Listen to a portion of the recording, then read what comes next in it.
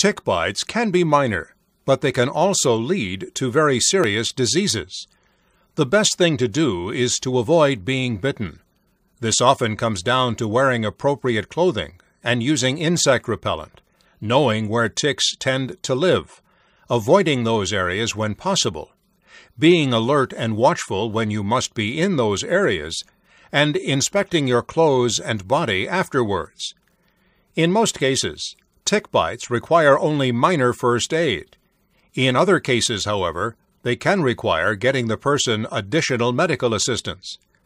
Be sure you know if ticks are in your area, how to avoid them, how to provide first aid, especially for more serious bites, and symptoms that a tick bite is serious, such as the circular bullseye pattern around a bite.